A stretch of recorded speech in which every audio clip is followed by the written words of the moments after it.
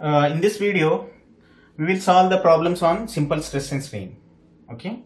The problem may contains the compound bars.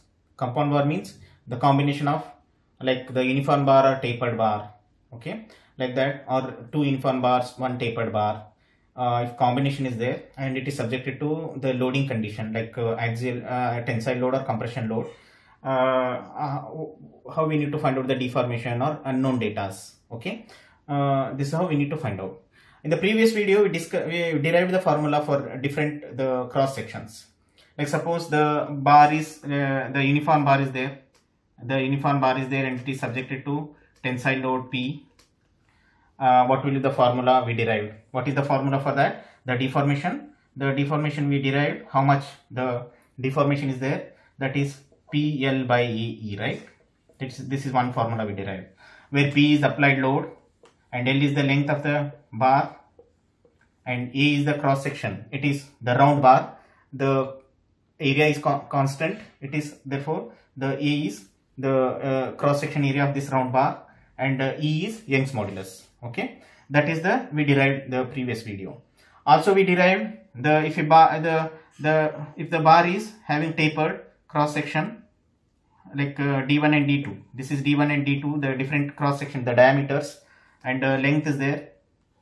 If length and it is subjected to applied load P, that is tensile load P, we also derived the formula for the deformation. It means what is the deformation for the tapered bar, the having round cross section area, the D1 and D2 are the diameters, that is same.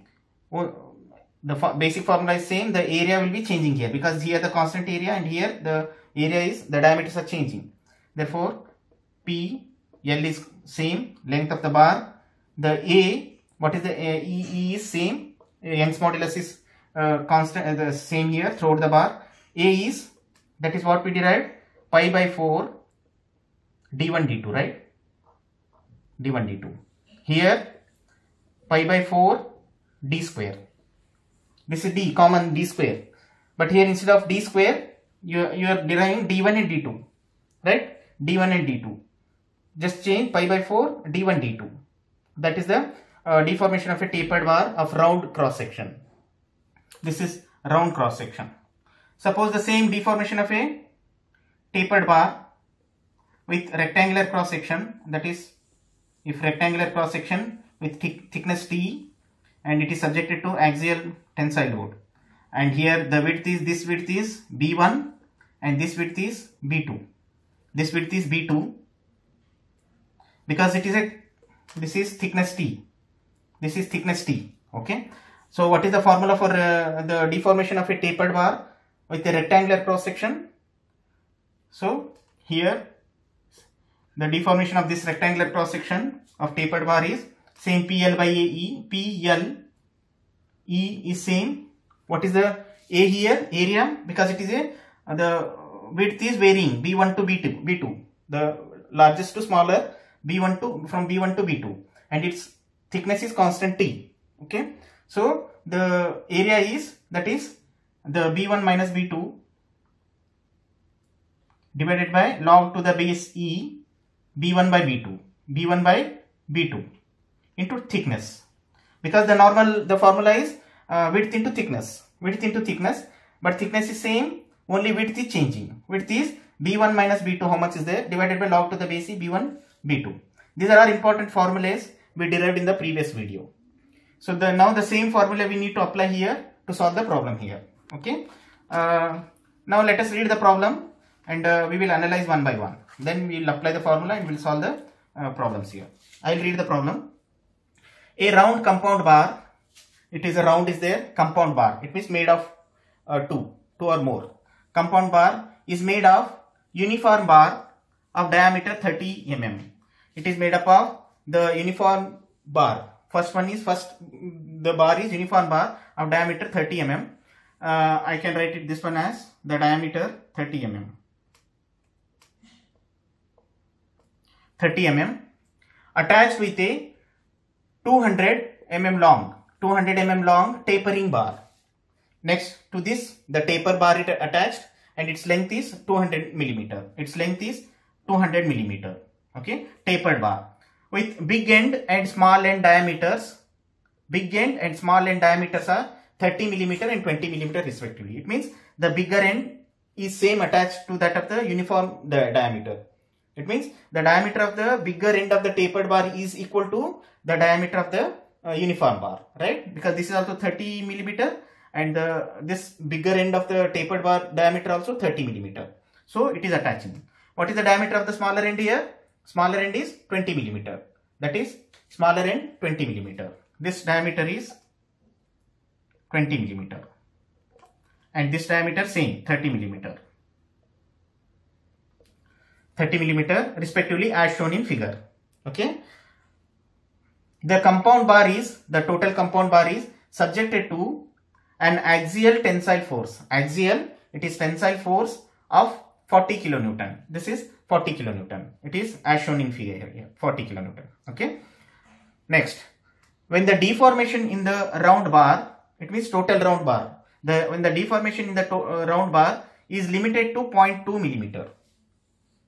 It means after applying 40 kilonewton, the total deformation of this bar is 0.2 millimeter. Determine the length of the bar, the length L1, the length L1 of the bar. You need to find out the first uniform bar length. Okay, this is the diameter. And this is the problem they are given. First, we need to find out what data they are given here. Okay, first we'll write the data. Okay. Now you know the two, it is a compound bar, one is uniform bar, one is taper bar. Okay, first bar, it is the uniform bar of diameter. I'll take this one as first bar, this one as second bar. Okay, now the diameter of the first bar is, that is D1. D1 equal to 30 millimeter. Attached with a 200 millimeter long tapering bar. This is tapering bar. Attached, the length of the tapering bar is 200 millimeter. It means second. That is L2 equal to 200 millimeter. 200 millimeter. Okay, tapering bar. With big end and small end diameters are 30 millimeter and 20 millimeter. It's big end, that is the same. Here the D2. That is D2 equal to D1. D1 equal to D2 equal to 30 millimeter. 30 millimeter. And D3 equal to 20 millimeter. And this I am calling this one as the D1. This I am calling this one as D2. This I am calling it as D3. Okay, D3. Respectively shown in figure. The compound bar is subjected to an axial tensile load of 40 kilonewton. That is P equal to 40 kilonewton. 40 kilonewton, that will be equal to 40 into 10 raised to 3. 10 raised to 3 Newton. Okay. When the deformation in the round bar is limited to 0.2 millimeter. Total deformation is, that is total deformation of the bar. D, that is DL of T total equal to 0.2 millimeter. Determine the length of the first uniform bar, that is L1 equal to how much. This is the problem he is asking here. Okay. Now, if this is the case, then how we will start? First we will start with we know that total deformation. By looking this scenario, we will come to know that the total deformation of this bar is deformation of first bar plus deformation of second bar. Can I write? Because whatever deformation you are getting plus whatever deformation getting from second, 1 and second is equal to total deformation. Okay, that we can agree. So now I'll write the total deformation, that is total deformation of this compound bar is equal to, so deformation of first bar plus deformation of second bar. Okay. Now the total deformation of the compound bar is given 0.2 millimeter. That is 0.2 equal to. Now we will find out the deformation of the first bar. This is uniform bar. So what is the formula? PL by AE. PL by AE. So this is PL by AE. Okay, that is normal formula, where P is same for both two, so you can write it P. So L is length, the L1, and A is first bar cross section area. Young's modulus is constant. Okay, next plus come to the tapered bar. What is the tapered bar? The formula again I apply here PL by AE.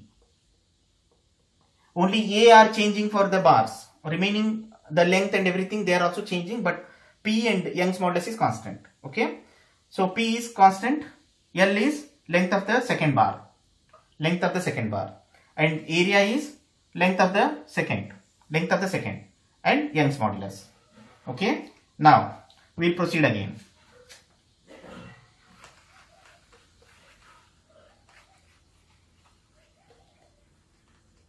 Okay, now so total 0.2 in the left side equal to,